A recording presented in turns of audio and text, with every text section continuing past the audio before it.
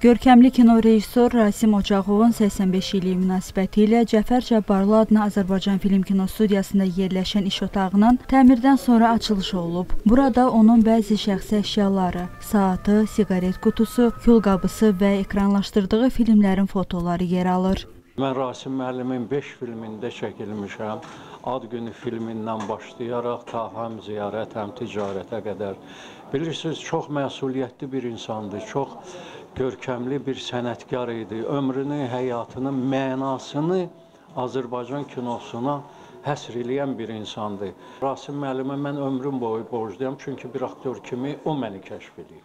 Və tamaşaçı rəğbətində, tamaşaçı sevincində mənə Rasim Ocaqov bəxşiliyib.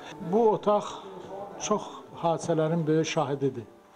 Bu otağa Azərbaycanın ən görkəmli xadimləri Rasim müəllimlə gəlib görüşə gəlirdi, bir yerdə çalışırdı. Anar müəllim, Turabov, Emin müəllim, yəni Vaqif Səmədoğlu, yəni bunların bir sadalamaq olar və mən də Rasim müəllimlə 15 il işlədiyimə görə çox böyük fəxr edirəm. Yaradıcı insanların dünyadan getmiş, uzun müddət kinostudiyada çalışan bizim görkəmli rejissorları yad etmək və onların Azərbaycan filmdə anım otaqları, yaradıcılıq otaqlarını bərpa edib, hər birin bir gənc rejissora vermək ki, o gənc rejissor orada yaradıcılıqla məşğul olsun. 6 bizim görkəmli rejissorumuzun yaradıcılıq otaqlarını bərpa edirik ki, bu həmin bir kinostudiya, bir kino sənaye parkı kimi və bir də bir yaradıcılıq mərkəzi kimi xalqımızın mədəni həyatında qalsın. Tədbirdə iştirak edən tanınmış incəsənət və mədəniyyət xadimləri, ictimaiyyəti nümayəndələri görkəmli rejissorla bağlı təəssüratlarını bölüşüblər.